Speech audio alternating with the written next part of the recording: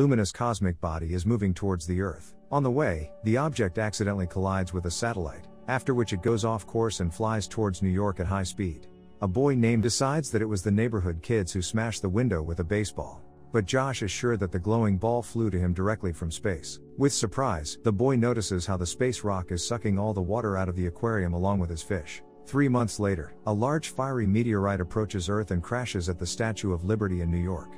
A completely unharmed man rises from the resulting crater. He looks like an ordinary person, but his further behavior gives doubt to his adequacy.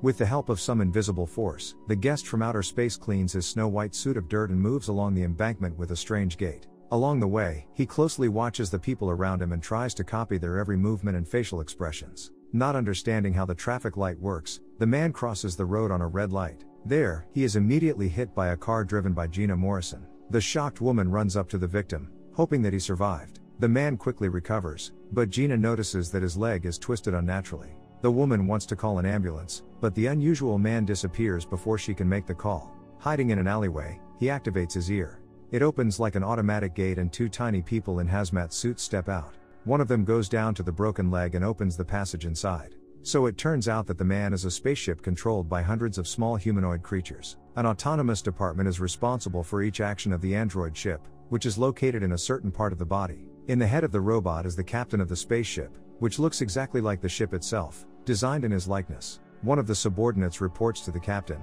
that due to an unexpected collision, the system did not have time to activate the protective fields. Despite the fact that the ship will be able to continue to function, its charge will last a maximum of 2 days on Earth time. The ship's tracking system was also damaged in the crash. The captain decides to call an emergency meeting with the crew. So it becomes known that Nile, the home planet of humanoids, is on the verge of an energy catastrophe. To save it, 3 months ago they sent a device to Earth that was supposed to dry up all the oceans. Salt extracted from the water will be able to provide their planet with a supply of energy for many centuries to come. After a collision with a satellite, the device was lost somewhere in New York. In order to prevent the death of his people, the captain orders the team to do everything possible to find the orb within the next 48 hours. The team begins the mission and only the captain, his deputy number 2 and assistant number 3 remain in the control center. To make the android more human, number 3 Googles more information about people. She worriedly informs the captain that the draining of the Earth can lead to the death of the planet, but he cares little about the future fate of the Earthlings. Josh tells his mom about a strange man under their windows. She recognizes him as the victim and goes downstairs to apologize to him for the accident. With excitement, the humanoids prepare for the first verbal contact with a human. At first, the robot speaks in a too high voice from which the bottles explode, then too low, as if preparing to sing the blues. The aliens finally manage to stabilize their voice and the robot tells Gina that he's fine. The girl sends Josh to school and invites the stranger to her house to treat him to breakfast. The man agrees to the proposal and introduces himself as Dave Ming Chang, formed from the most popular human names. The humanoids inside the robot look around Jean's apartment with interest and try to learn new activities for themselves, such as cooking breakfast. The captain notices a photo of Josh from a science fair presenting the space rock as his science project. Having found his main target, the captain orders the humanoids to find the boy's location.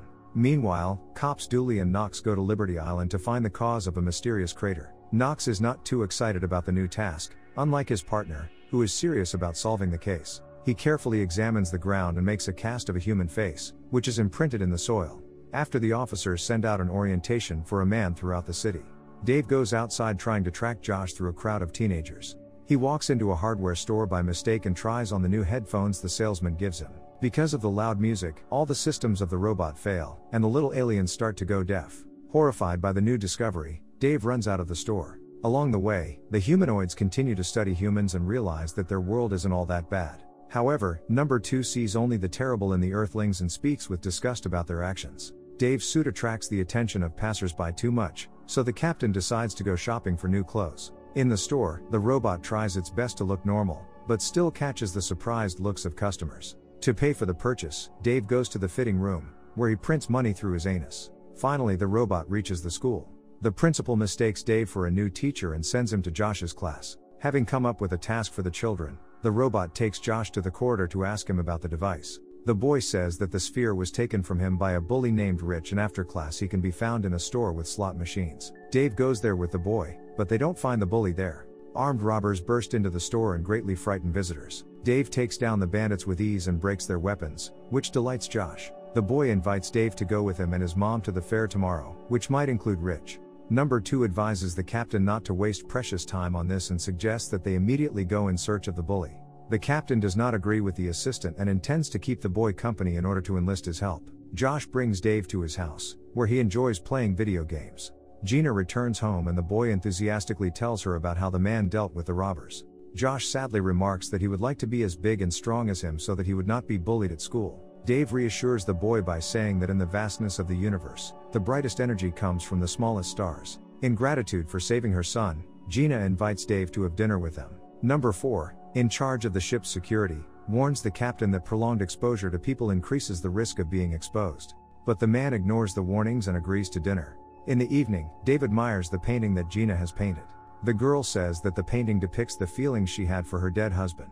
While listening to Gina's love story, number 3 looks at the captain and realizes that she feels something similar for the captain. Dave goes outside and sits next to a homeless man. The man shares his blanket with the robot to keep it warm at night.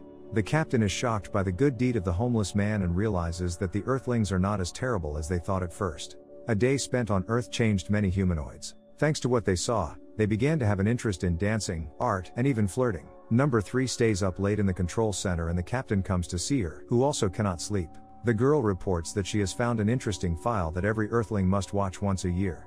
She invites the captain to watch it together to better understand human nature. It turns out to be the cult Christmas movie called It's a Wonderful Life. The aliens watch with tears in their eyes as the protagonist of the film promises his beloved to get the moon from the sky. A romantic spark runs between the captain and number 3, but they stop themselves and go to bed. The next day, the robot has only 20% of its charge left and the police are actively looking for it. To find the device, Dave goes with Gina and Josh to the fair. There, he rides all sorts of rides and wins a hot dog eating contest. After winning a soft-toed toy, the humanoids mistake it for an alien monster that attacked them one day. After a while, they realize that the toy is harmless and Dave gives it to Gina. The robot goes to the toilet to empty the compartment with 85 hot dogs. Along the way, he meets Mark, Gina's neighbor. The man is not indifferent to the neighbor and threatens Dave with violence if he breaks Gina's heart. The captain sincerely does not understand how he can like a woman the size of their scientific core. Dave notices Josh being bullied by the school bullies. The android shakes out all the nonsense out of the evil child and takes the cosmic sphere from him. Dave then suggests that Josh and his mom go to a restaurant to celebrate Gina's birthday. Number 2 becomes furious at the captain's behavior and insists on getting the orb to its intended use as soon as possible. But Dave managed to become attached to the new acquaintances and wants to thank them for their help in finding the device. He takes them to a Cuban restaurant where they have fun, drink cocktails and dance salsa. While the android was having fun with people, the humanoids also managed to feel sympathy for their lifestyle, hobbies and culture. Upon entering number 4's office, number 3 discovers that he has transformed it into a pop diva's home. The girl shares her experiences with the colleague and admits that she is jealous of the captain and Gina.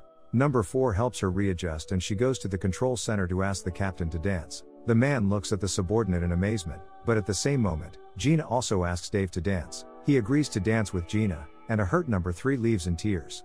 Number 2 is unhappy with how this planet affects his colleagues. He decides to gather like-minded people to arrange a riot on the ship and remove the captain. Meanwhile, the police are finally able to locate the man from the face cast.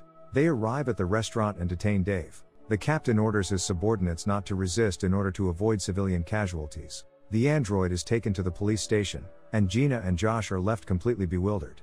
Dooley and Knox interrogate Dale to find out why he came to Earth. Before the man can answer, number 2 stages a coup d'etat and takes over the android's control center. The winning team is joined by number 3, who wants to finish the mission as soon as possible and leave the planet. The humanoids forget to turn off Dave's loudspeaker and the cops become bystanders of the conversation inside the robot's head. So Dooley is convinced that a real alien is sitting in front of them.